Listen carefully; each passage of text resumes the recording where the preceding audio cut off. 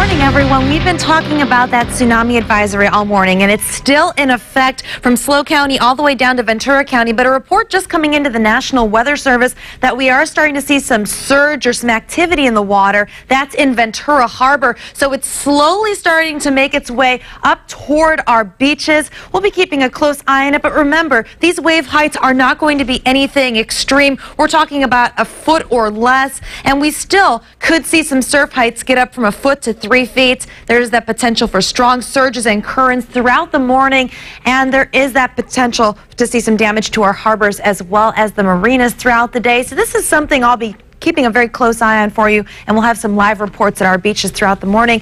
But speaking of the morning, it's a beautiful one. You can see our Santa Barbara live camera, that sun rising, clear skies up and down the coast, and we're seeing temperatures as a result much cooler than the beginning of this week. 40s and 50s in most spots, some low 60s in Ventura County, and winds are calm at this hour, anywhere from 5 to 10 miles per hour. Now the rest of the day is going to be very quiet. We're talking about clear skies up and down the coast. That will continue into the afternoon, so temperatures are going to be on the rise, even warmer than yesterday in a few spots.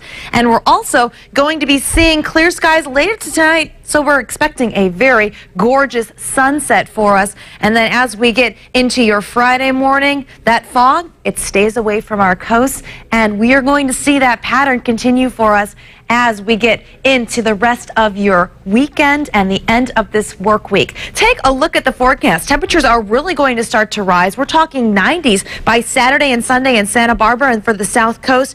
I'm also putting a chance of rain in the forecast Tuesday and Wednesday. There's a system I'm keeping my eye on. It's about 20% right now, but it'll definitely be something to watch. That's mainly for the South Coast into Ventura County, not so much for the Central Coast, places like Lompoc. You will definitely see that heat rise this weekend, but you're not really going to see any rain chances as of right now, at least for the beginning of the new work week. The San Ynez Valley, you do have a 20% chance as well for some showers.